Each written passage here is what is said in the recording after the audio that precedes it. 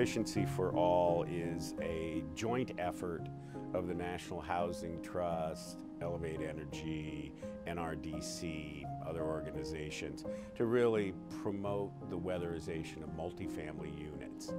And by that we mean apartment buildings. I work for a network of 42 agencies, nonprofit agencies in Ohio that weatherize low-income housing. We'll touch around 25,000 homes this year, probably providing comprehensive weatherization services to 14,000. The rest will be probably base load or basic electric efficiency services, and we'll do a lot of those in multifamily buildings.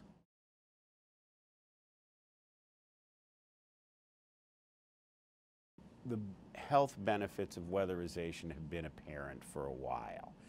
They're primarily driven by indoor air quality improvements. The literature demonstrates that we have a pretty tremendous impact in reducing asthma triggers and reducing triggers for COPD attacks. Also helps people with hypertension and heart disease to live in a better quality house.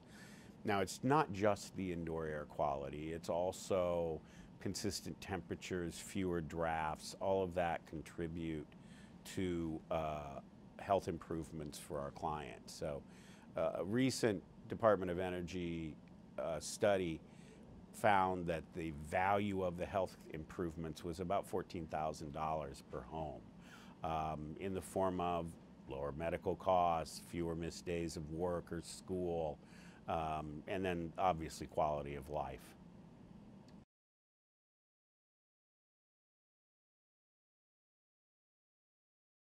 We've seen a steady increase in appropriations over the past couple of years, so that's certainly helpful. And I think continuing to encourage utilities to partner with and invest in the network and invest in their customers to help them stay in their homes in an affordable way. That's where we really see the future is continuing partnerships with all of the funding sources so that we can maximize the impact we have on our neighborhoods and our states.